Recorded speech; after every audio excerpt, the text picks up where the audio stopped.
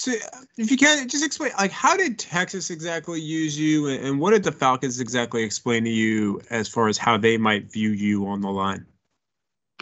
Honestly, I haven't talked to the Falcons about how exactly that they may use me or anything like that. But in the past, in Texas, my senior year, I played predominantly three technique. In the years past before that, I was playing 4-eye and a 3-4 defense. Uh, some of my responsibilities would change when we would bounce in and out of 3-4 to maybe, some type of true odd look with 2-5s and just a head up nose. So sometimes I played 5 technique into the boundary, and sometimes I moved all up and down the line. So I pretty much played every technique. Is there an area you think that you feel more comfortable in than others, or? I think I really can excel at the 3 technique position. I think that's probably the most natural position for me.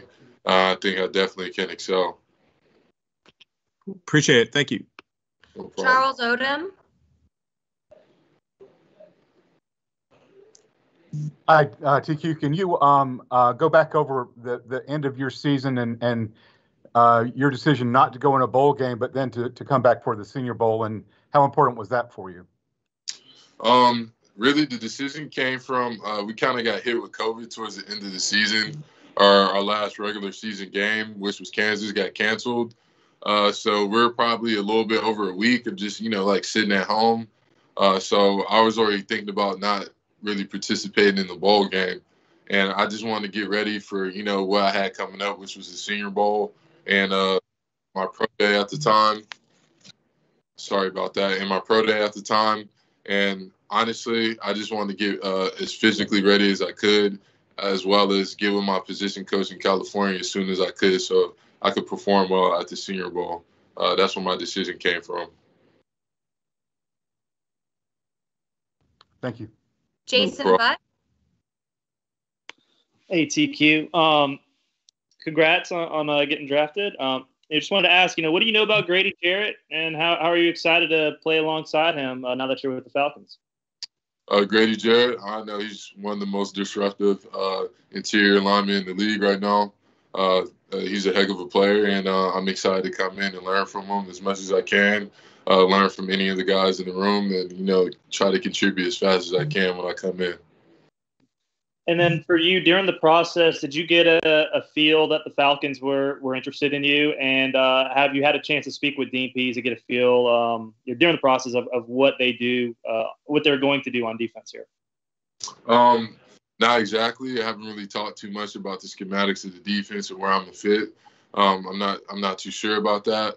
But I definitely talked to him a couple times over this process, but I had no idea that, they were going to pick me at all. But I sure am excited that they did pick me and that I'm coming to ATL. Awesome. Thanks, man. Appreciate it. Kelsey Conway. Hey, TQ.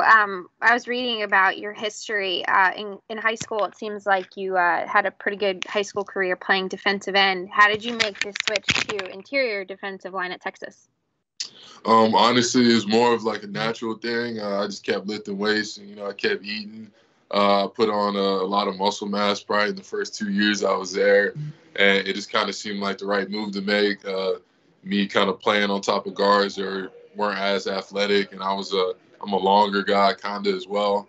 And just kind of using my athleticism at that point at the 3 technique position.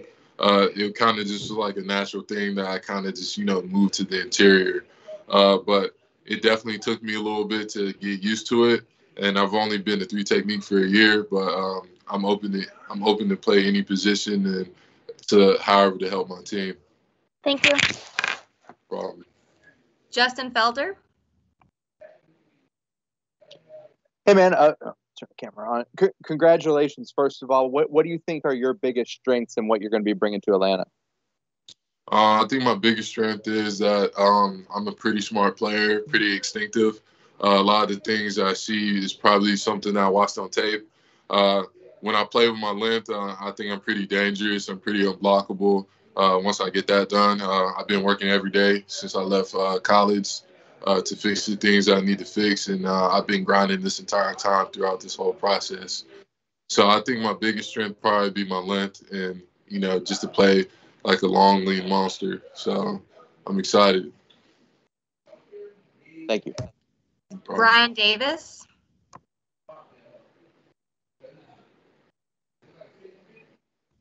You're muted, Brian.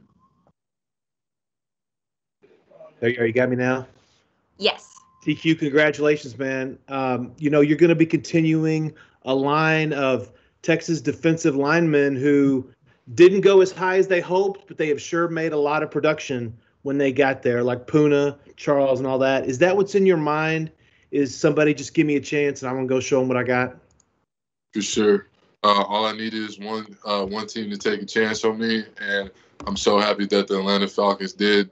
I'm here, to make my hometown proud, as well as the Texas Longhorns and Atlanta.